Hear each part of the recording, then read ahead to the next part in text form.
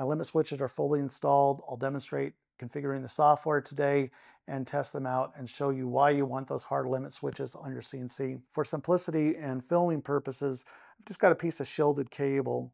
It's easier to show it this way than to actually crawl under my machine. I've peeled away the insulating layer on the outside, and you see the foil layer that's providing the shielding, and then here's a couple extra wires. We're only going to be using 2 wires. We're going to be using a red wire and a black wire, because one will go to ground on our limit switch and the other one will be hooked to the middle pin of our limit switch, and then this will eventually go to a digital pin on our Arduino. If you're going to be doing it for the x-axis, it'll go to pin number 9.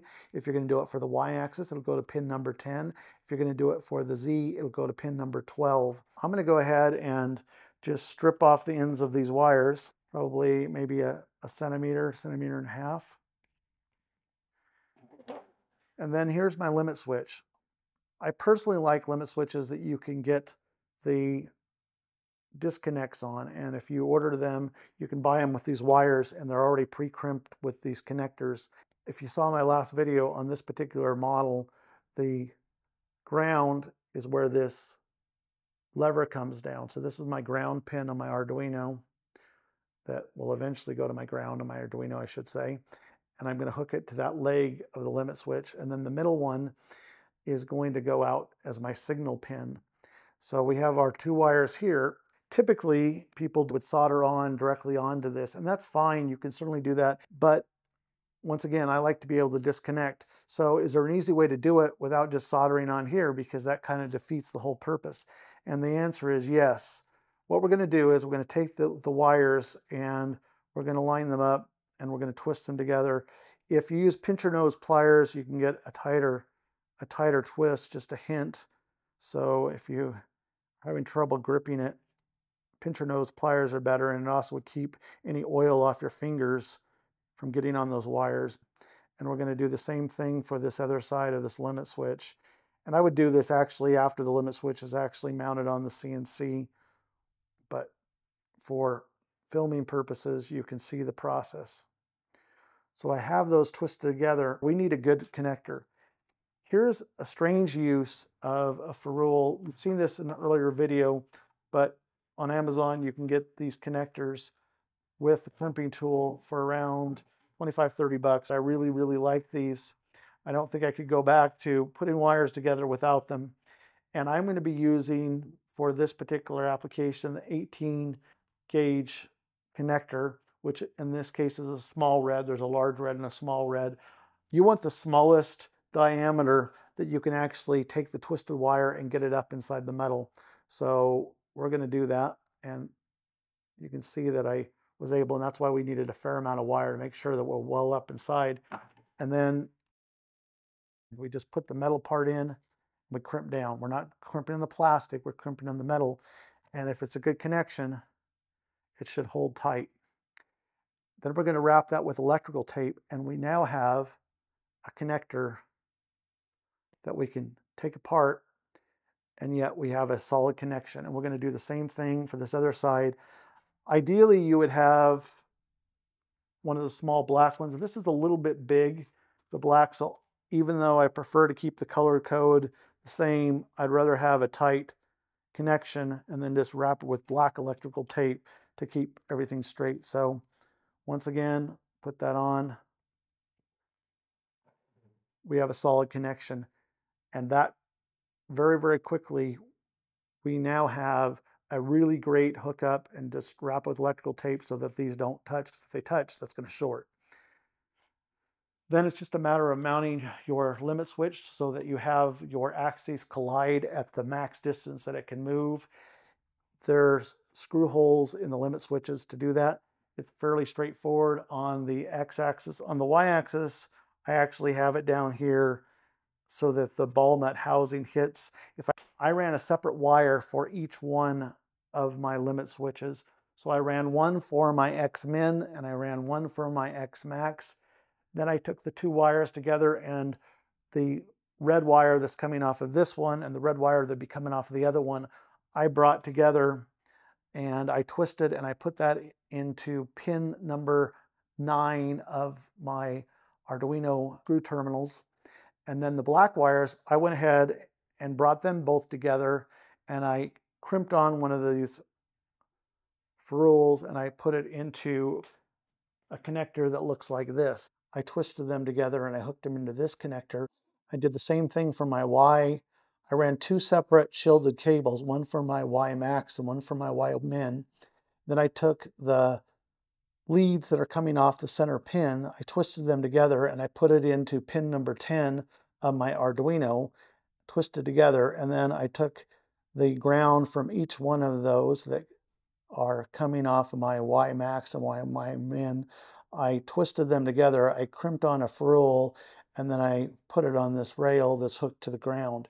And that still gives me two more slots that I could put in additional grounds. So if I wanted to run my limit switches for my Z-axis, I could do that and I would still have a slot, and then I still have one more ground pin. So this is a way to extend your grounds, which is one of the big challenges of hooking up your limit switches.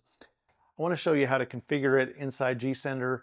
gSender is an open source program that will allow you to control your CNC. The first time you configure something for your limit switches, it can be a bit confusing, and there's a couple little bugs that you should be aware of that can really throw you for a loop if you're not familiar with what's going on.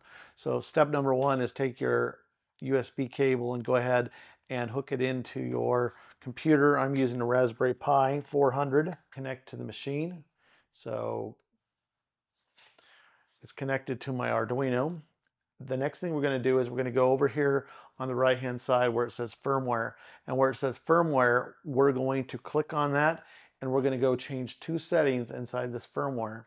This is what's internal in the EEPROM memory of your Arduino that stays permanent whether your computer is plugged in or not. So essentially we're writing in some instructions that will always be there.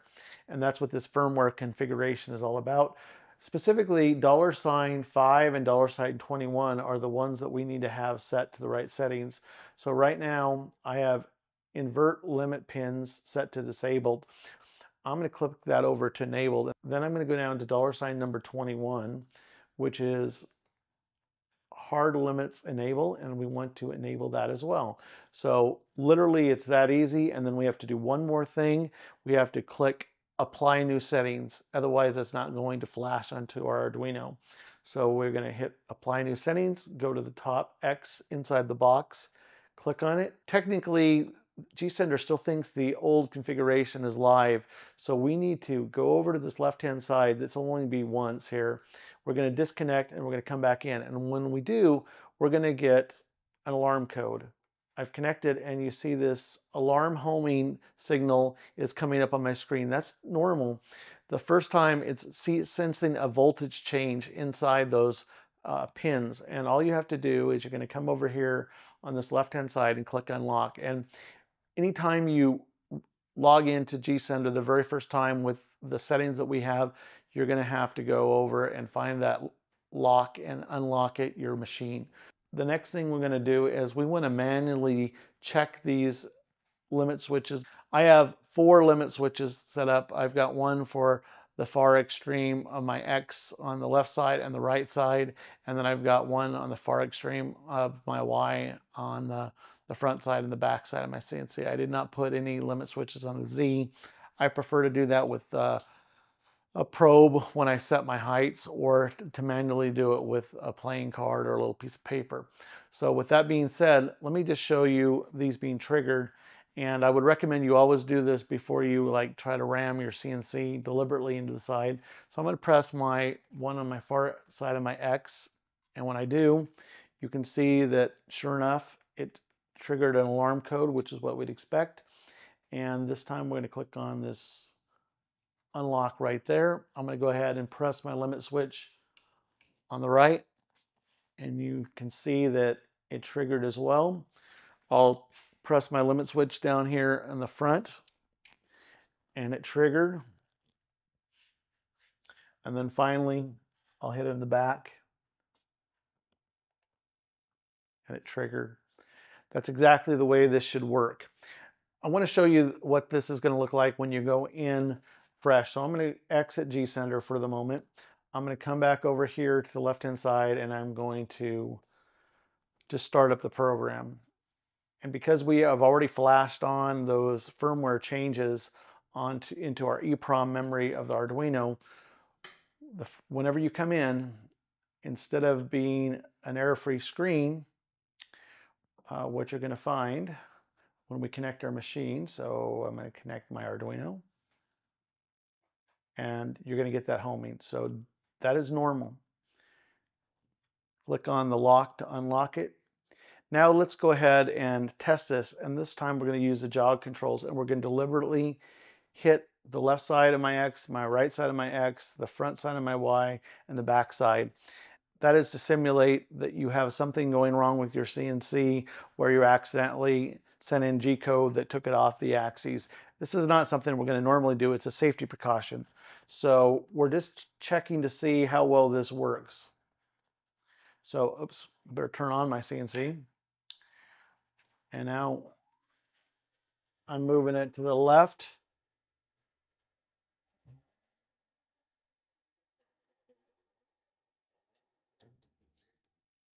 And you can see it stop the machine.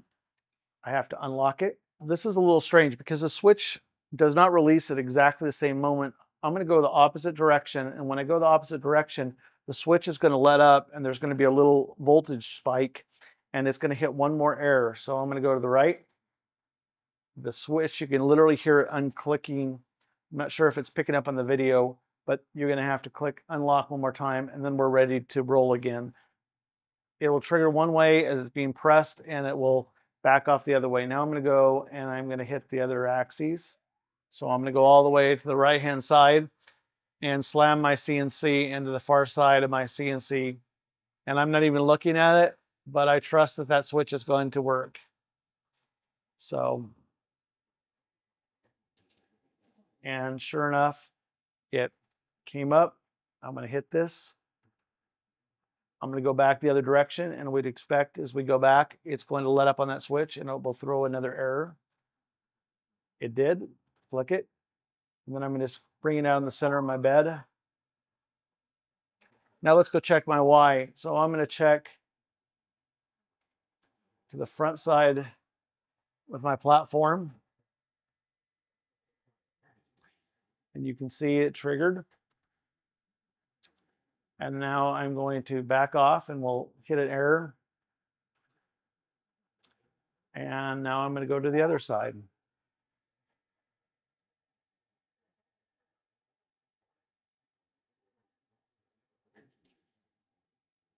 Click to unlock machine. It's that easy. When you do this, here's a couple bugs. One, remember to reconnect the first time on your gSender software or it's not going to appear to be working.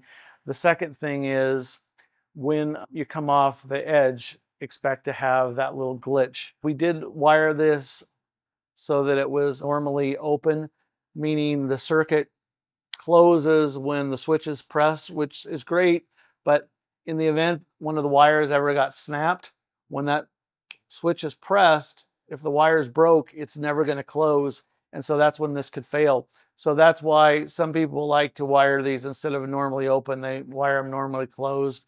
If you enjoyed this video, if you could hit like or leave a comment, I would really, really appreciate it. If you haven't subscribed, that would be awesome. Let me give you a few departing tips that could really, really help you out. When you're running your shielded cable, don't try to just cut exactly the amount. Have some extra. And that way, if in the future you ever want to extend one of these axes by buying a longer ball screw and rails, then you can do that, and then you don't have to splice in extra shielded cable and or just run a fresh piece. Zip ties are a really, really, really handy thing in trying to manage these cables that are going every which way.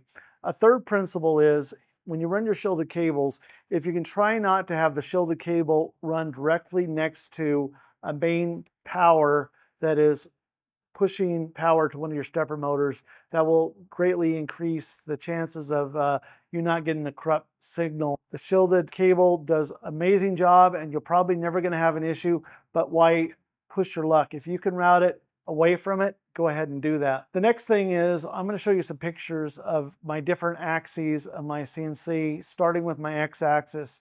So right in here is my x-axis, and you can see that I put a platform across the Y gantry. I just put a board there that I could mount my limit switch on, and then I put a little board in the front. That's just to make it look cosmetically pleasing from the front side. It's the front that I don't want to see a bunch of wires every which way. I put an emergency on-off switch. I think that is definitely worth the money, because if something goes haywire and you just want to like kill your machine, you can slam down on that in a moment's notice. Highly recommend it. The next is my front of my Y that you see here. You can see that I shimmed it up with a block so that it hits the ball nut housing. I didn't know, whenever you set up these limit switches, always maximize the full run as much as you can of your rail/ball screw. This next limit switch, this is on the other side, my x-axis. You can see that I just mounted a board on the side. The back side, if you go a little further, you can see my Y limit switch on the back side, and you can note that I mounted that limit switch right on top of my hold down for my stepper motor. And then finally on the far side, I went ahead and fixed a power cord that is fused with 15 amps. That will provide additional protection. That way I can plug my router into that, and I can plug my cord for my main CNC power supply into it and know that I'm fused.